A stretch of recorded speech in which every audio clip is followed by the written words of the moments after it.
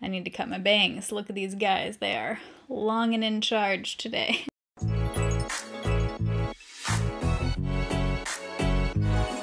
Alright, so today it's September Raves and Rejects. This is where we talk about the best and worst products from the last couple months. I like to do these videos every other month, just so I have enough time to thoroughly test products and tell you what's really worth it and what's not. I feel like Carole Baskin today. Did you guys know that Carole Baskin is on Dancing with the Stars this year? They actually casted amazing for Dancing with the Stars this year. It's the first year that I've been tempted to watch because Caitlin Bristow's on it, Chrishell from Selling Sunset, and Carole Baskin. I mean, what a trio. But anyways, let's talk about September Raves and Rejects, shall we? So in September, or my months are all confused, in the last month or two or whatever, I've done a lot of favorites videos, like current favorites, Etsy favorites, lifestyle favorites, that kind of thing. So I'm going to link a few of those videos down below if you missed those, because I'm not going to be doing any product repeats from those videos, but those are all still my favorites, obviously. But I just wanted to pop in at the beginning of the video a little fall sweatshirt announcement, since it is only going to be available for a limited time. It's limited edition, so here it is if you missed it. I'll have my Raves and Rejects playlist linked down below in the description box if you want to see my past favorites. But I hope you guys enjoyed today's video. If you do while you're watching, you can give this a thumbs up. If you're new here, I upload every Monday, Wednesday, Friday, 6 p.m. Pacific time. Let's get into September Raves and Rejects. All right, so let's start out with the CoverGirl Clean Fresh powders. So I have been using the shades 110 and 120, 110 underneath my eyes and 120 for my face since these came out. So I think it's actually been a couple months now, I believe, maybe a month and a half or so. But for underneath my eyes, I love using this with the Shop Miss A sponge. It is super soft. I just like to swirl it in the powder, press it underneath my eyes in the shade 110. Adds coverage. This powder is very unique in the sense that it gives you this soft kind of airbrushed look. I don't love powders. Typically, I'm very picky with powder. Not all powder works for my skin. Most powders don't work for my skin, so it's more often than not that I prefer not to use powder. And I actually like this one, like I said, for both setting my concealer underneath my eyes and just for using on my face, whether it's all over my face with certain foundations or just, you know, on this area of my face to be able to blend products on top like bronzer and stuff. But the shade 110 is perfect for me for setting my under eye concealer. I love that it adds some coverage. This powder does add a little bit of coverage. I wouldn't say on its own it's a full coverage powder in the sense that you could use it as like a powder foundation, but I would say it's about a medium coverage where if you're using it to set your liquid foundation, it is going to add some coverage. It is a matte powder. There's no dew to this powder. There's no kind of glowy finish. It's a full-on matte powder, but it gives you this very soft kind of airbrushed look, which is what I love about it. I actually like using this sponge with this powder to set my whole face too. It applies beautifully. This sponge is $1.55. I'm going to link both of these down below. All the products I talk about in today's video are linked down below in the description box. While we're talking about the base, let's talk about the product that you might be seeing a little bit of the glow from on my forehead specifically, because the foundation I'm wearing, the NARS Soft Matte one, the new one, so that one is fully matte, and any of the glow that you're seeing on my forehead is from this product. This is the Dior Backstage Contour Palette. This is an interesting product. I reviewed this, did like a mini review in my recent speed reviews video. This I love because it is very customizable to whatever you want it to be. So I didn't even realize this as I started really using it and like digging into it and playing around with it. But they say that technically these two shades are supposed to be highlighters depending on what your skin tone is. There definitely is like a slight shimmer in both of these, but I use them in totally different ways and they work out really well for my skin tone.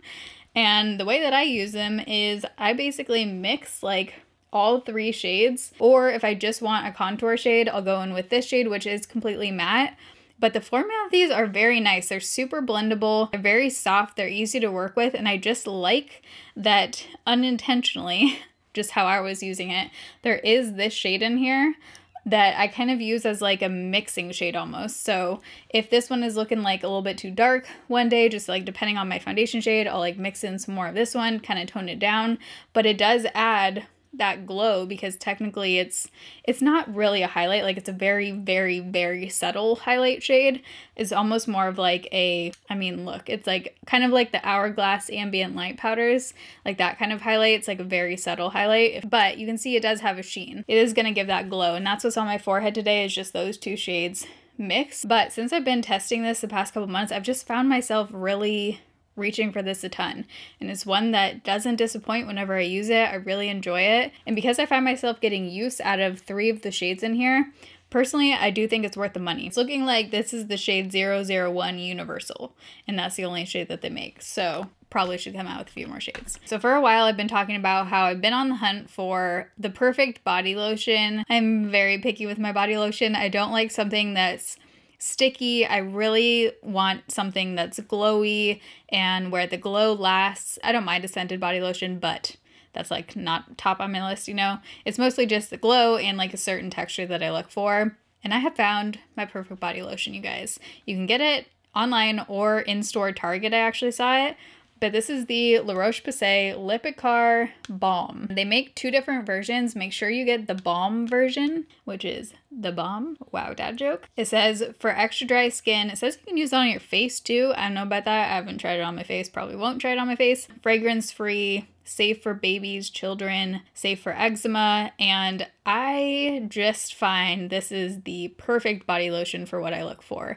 It gives the prettiest glow to your skin. It looks like you just have the healthiest, dewiest, plumpest skin. It makes my skin feel hydrated without feeling too tacky, sticky. It doesn't fully absorb right away to the point where like you can't feel it at all. So if you want something that's gonna like immediately sink into your skin and not leave any kind of residue, this does leave like a little bit of a lotiony feel, but I personally don't want that because I do like my skin to still feel hydrated like throughout the night, but it doesn't feel sticky. Skin just feels very smooth and soft. Love the glow. Again, should I say again, the glow. Love the glow. I have tried the Nivea body lotion. I personally think this one was better. I'm definitely going to be repurchasing this one once I'm out of it. Really enjoy it. Okay, let's talk about the lip color that I'm wearing right now. I am always on the hunt for perfect, cool toned, light lip colors for obviously my skin tone, because that's what I'm wearing. So this is the NYX Lingerie Push-Up Long-Lasting Lipstick in the shade Corset. And I've actually had this for a while. I think in a vlog I showed like I did declutter. Yeah, I did a lipstick declutter, and I showed kind of pulling out ones I wanted to retry, blah, blah. This was one of the ones that I wanted to retry. And this is like, I mean, you can see it on my lips. It's the perfect cool toned shade if this is what you're looking for. Typically with this kind of eye look, I would probably pair it with something a little bit warmer, but I wanted to show you guys what this color looked like on. But the formula of these are also really nice. It's nothing like the liquid lipstick lingeries. Those ones I didn't like. Those I found to be just like very slidey. These dry down matte and they're quite long lasting, like it says. They stay on pretty well throughout the day for just being like a lipstick, a traditional lipstick, not a liquid lipstick. And I also love these because they smell like mint, kind of pepperminty, which is kind of more rare. Usually lipsticks, you know, smell like vanilla or fruity or something, and this one smells like mint, which I love. So if you watched my speed reviews video, you kind of got some sneak peeks into some of the products that turned into favorites that you're now seeing in this video. I want to do more of those because it is a really good way to kind of give you like halfway point things where some of those products might turn into favorites that you see in Raves and Rejects, some you might never hear about again. I think those videos are really useful. But this one I talked about in that video, and oh my god, I just get the chills just thinking about the smell of this. I haven't even whiffed this yet. Oh my god. Gives me all the feels. Okay, this is the Tree Hut Tahitian Vanilla Bean Moisturizing Shave Oil. So I heard about this shave oil from, what is on my hand? I heard about the shave oil from Jessica Braun, but she uses a different scent. I decided to pick up the vanilla bean scent. First of all, the actual product is amazing. It's a shave oil, so I mean exactly what it sounds like. It's not rocket science. Instead of shaving with a shave cream or shave lotion, it's an oil. It's amazing because it doesn't clog up your razor. It's very thin, so I don't find it to be like too thick of an oil. It doesn't irritate my skin. I do have sensitive skin. I do get razor burn. For being so fragranced, I'm actually shocked that it doesn't irritate my skin. If you have eczema or something though, I mean, I would probably say don't, you know, use this on your skin. I don't have eczema, but I do have sensitive skin. And some fragrance products do irritate my skin, but this one doesn't. So I do use this to shave, and I really enjoy it for shaving because it's just like a very slick kind of feeling. But I also use this on days that I don't shave. I just use this like after I use my body wash and clean my body. I like using this almost as like a, I don't even know what you want to call it, like an in-shower perfume, because it lingers on your body and you can smell it throughout the night. I shower at night, so I can like smell it when I'm going to bed, and oh my god, the smell of this is just, they need to turn this into a perfume. If you like vanilla, seriously, you need to get this. So I did a BH Cosmetics one brand tutorial last month, and ever since I did that video, I've been reaching for this blush palette nonstop. It's the Bellini Weekend Vibes 6-color blush palette, so you get 6 blushes in here, and I basically can use any of these 4 if I use a stippling brush. I love this one by Sigma. It's the F15. Because these ones tend to be more pigmented. If I'm using this one, I can use any brush, or this shade too, I can get away with any brush. But if I want to use these two, I have to use a stippling brush just to get kind of like a lighter application. But today I used this one with this brush. They seem to all be matte. This one might have a tiny bit of shimmer, but I don't think so, like barely any. Really affordable blush palette. BH Cosmetics makes some awesome affordable products. Check out that video if you want some other options from them of recommendations, but I've just been reaching for this blush palette a ton. Totally forgot to mention this when I was talking about the Dior palette, but this Believe Beauty brush, this is $4 from Dollar General, and this is one of those ones that I've been using for since I did the video on Dollar General makeup Believe Beauty, so that was I think like a year ago now or so, around then. And it's just one of those things that I realized like I haven't given enough love to, but that I use very frequently when I'm doing my makeup. It's technically called their powder brush. I don't like using it for powder, but I love it for bronzer. Or if you're someone who likes using kind of like a bigger brush for blush, you could use it for that as well. For my face, it's like a tiny bit too big for what I like for blush, but I love it for bronzer. I used it today, and it's just like the perfect density. It's super soft, and for $4, it's an awesome quality brush. All right, next up is the mascara I'm wearing right now, the NARS Climax Extreme Mascara. So the original one was the NARS Climax that came in the red tube. That one I've always really liked. This one I like even more. First of all, this packaging, I mean, oh my god, it's stunning. If I were to design a mascara, this packaging is probably pretty close to what I would choose. I just think it's the most beautiful mascara packaging I've ever seen. But besides from the packaging, so this is Climax Extreme, so it's intended to be a very voluminous, extreme kind of mascara. So if you're a natural mascara kind of gal, this is not the one for you. This is if you like extreme, you know, kind of more on the clumpy side. I don't want to say clumpy because it has kind of like a bad connotation, but personally I like thicker, not clumpy, but just like more volume kind of mascaras that tend to be a little bit clumpier that you can separate afterwards. The wand on here is a big boy, okay? This isn't for the faint of heart. I do have a very specific way I like to apply this, which I'll tell you in a second, but the formula of this I really enjoy because it is super black, but also it lasts really well throughout the day without transferring up, without smudging at all, without flaking at all. It is hard to remove, so that's one thing to know if you like your mascara to just kind of like, you know, come off really easily at the end of the night. This one doesn't. You gotta really remove it with an oil cleanser and stuff, but that's kind of the trade-off that you can have sometimes with mascara that lasts really well throughout the day. But the way that I like to apply it is layered with the Revlon So Fierce mascara. This just in general is an awesome mascara to have in your makeup collection, to layer with pretty much any mascara that you find is needing some separation without taking away the volume, and actually kind of like adding volume at the same time as separating. It has this kind of like smaller-ish comb wand, so it's just really good for separating. So super quickly, how I like to apply this: do one coat of this, wait for it to dry down for about 50%, do a second coat, again wait for it to dry down about 50%, then go in with the Revlon So Fierce and really work it in there, separate it, make sure you get like the outer lashes and separate really well. So that's how I like to apply these. Do you absolutely like need this mascara? No, you can get a very similar look with the Essence mascara link down below for around, you know, $3 to $5 from the drugstore. So you don't, I'm not saying you have to spend like this high-end price tag to get this kind of mascara look. But if you've been curious about this, just really enjoy the packaging, whatever it is, if you prefer high-end mascaras, whatever your reason is, I do really enjoy this mascara, and I think it is worth mentioning that I've been using it. I love it. Next up is a hand cream from Glossier. I know, a sentence I thought I would never say myself, hand cream, but I love this stuff. Again, hand cream I am even more picky with than body cream, because there is something about hand cream that just drives me insane, like having that texture on my hands, because I'm trying to get stuff done, you know what I'm saying? And I'm not trying to have like slick hands and then it just drives me crazy. However, this one I've been keeping on my desk, just like next to my computer, and whenever I see it, I put it on. I think I'm almost out of this actually. I mean, the packaging's so cute, but this smells amazing. If you like the Glossier You perfume, I think you would really like the smell of this. It doesn't smell exactly the same, but it's definitely a very similar kind of vibe. So this one feels very soft and moisturizing. It definitely doesn't feel greasy at all, and I like it because it absorbs in very quickly to the skin. It almost smells better as it's like sinking into your skin, which is kind of odd.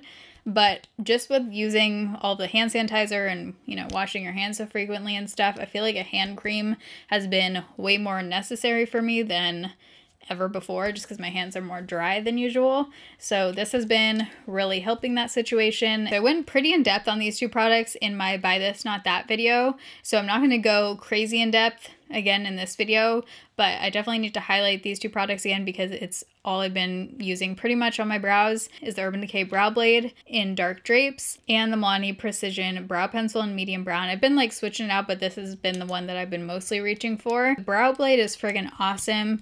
You get a pen on one end and then a pencil on the other. I don't really use the pencil at all, but the pen is just great for getting that like kind of brow stroke kind of look. And I've been using this for a couple months now, few months. It hasn't dried out at all. Like, it's still going strong. The tip is really fine, hasn't gotten like smushed down or anything. If you've been looking for a good brow pen, this is it, folks. This is just an awesome drugstore brow pencil, super fine tip, and I like using this one for the front of my brows mostly. Next up, we have this diffuser oil that I found on Amazon, and oh my freaking god. So this is the Santal diffuser oil, and this is supposed to be a dupe for the, I think why do I want to say Hada Lobo? It's not Hada, why do I want to say Hada Lobo? Le Labo? Yeah, Le Labo. It's a dupe for like a super high-end diffuser oil, and you can get it off Amazon for, I think it's around like 15 bucks. I picked it up just like solely based off the reviews, obviously, because you can't smell it through Amazon, unfortunately.